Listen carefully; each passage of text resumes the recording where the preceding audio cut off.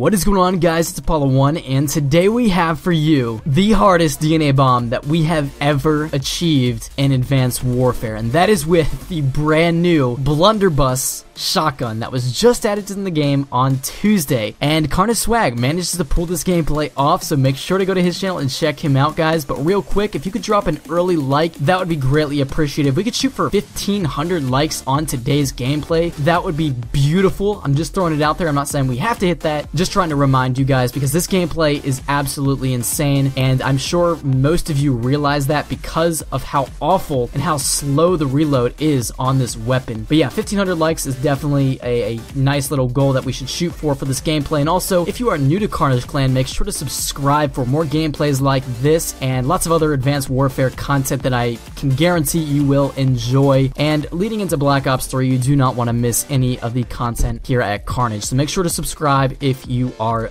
new. Now let's talk a little bit about this gameplay. This gameplay is absolutely insane. I've already said that, and it's rightfully insane because this weapon is atrocious. It is absolutely atrocious. It's an old kind of weapon that they decided for some reason to add into an advanced Call of Duty where we have jetpacks, so it doesn't really fit. First of all, it is kind of cool and fun, but the reload time, man, it's just awful. It's horrible. Now, we do have a video on Carnage that gives you a little small tip that will reduce the reload time just by a smidge bit, but you know, if you want to check out that video, I will link it down in the description below. It definitely helps out. It's not the greatest thing of all time, but it will help you out and save you in some times when reloading, because, you know, when reload is this slow, anything, if you could just smack off a half a second, it will make it better. So if you want to check out that video, I will link it down below. But yeah, Carnage Swag is playing on Detroit, which is a blessing because, you know, you couldn't get a DNA bomb using this on Instinct or any huge map that doesn't have tight corners. You have to have a map that works well with the weapon you're using. And when it comes to shotguns, Detroit is really the map to do it on, especially with the Blunderbuss. And Carnage Swag takes advantage of these tight interiors, these,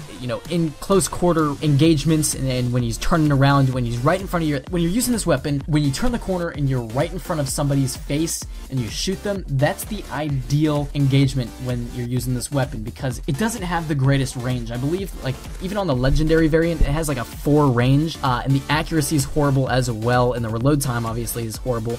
But yeah, it sucks. The damage is high, obviously, because if you're right in front of them, you're gonna one-shot kill them, even aiming down sights and hip firing, but the range is awful. And one thing that I've noticed when watching gameplay with this weapon is that people are getting hit markers at medium range, which in my opinion, because of the reload time being so slow, it should have a better range and accuracy, in my opinion. I mean, it's just, I find it ridiculous that people are getting hit markers, and the amount of hit markers that people are getting at medium distances. They need to increase the range, not by a lot, but just a little bit. That would just a tiny bit, and reduce or make faster the reload by like half a second or maybe even a second, because right now I think it's just a little bit too slow, and not a lot of people are just not using it. And what's the point of adding a new weapon into the game if a lot of people are just not going to use it and completely ignore it and just delete the weapon or redeem it for XP because it just sucks? Absolutely horrible. But yeah, this is the world's first DNA bomb with the Blunderbuss, so congratulations to Carnage Swag for managing to get that. And yeah, that's just insane. He was grinding for it ever since the weapon came out. He started grinding for it and managed to get it. He rightfully deserves this gameplay because he did die off several very intense streaks. I think he even got 2 15s in a single game using this weapon. I'm not 100% sure on that. I know he did get a 27 gun streak and died with it, which honestly, that's just cringeworthy. When I read that, I was like, nope, I'm done. I got up, left, got some ice cream, because if that was me, I would have, my PS4 controller would be halfway through my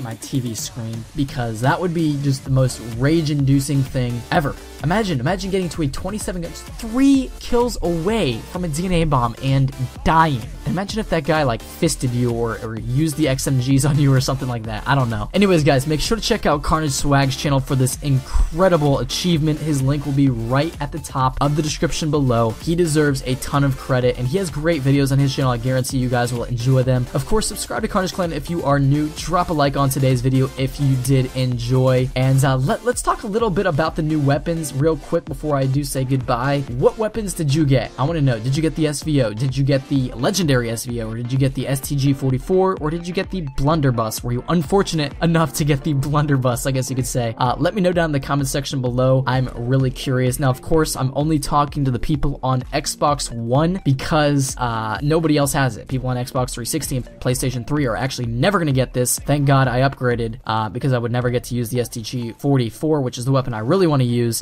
because the Xbox 360 and the PlayStation 3 have limits and they can't add them, unfortunately. But we will be getting it on the PlayStation 4 in a month or so, and I'm looking forward to using the STG-44. Let me know down in the comment section below if you are enjoying the new weapons, and if you've gotten a DNA bomb with one of these weapons, definitely let me know, because if you did, I will reply to every single person that got a DNA bomb down in the comment section below. And if you made it to this point, leave down in the comment section below saying Behemoth. Say Behemoth. If you made it to this point, I want to know. That's awesome. If you really watched this entire video to the end to see the DNA bomb, leave the comment Behemoth. Behemoth. Hopefully you guys are having a great day, and I'll see you guys later. System hack, ready for deployment. Manticore online. Our UAV is online.